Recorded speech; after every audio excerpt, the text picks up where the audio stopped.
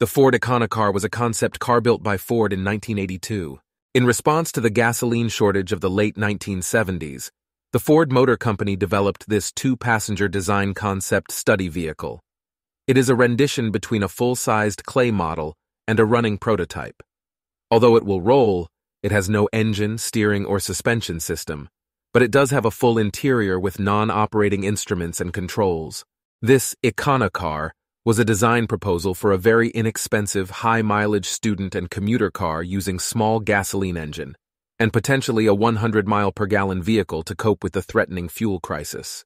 Planned as a 1982 model, by the time the Econocar concept was developed to this stage, the gas shortage had subsided, and Ford saw no market for such a small, specialized vehicle.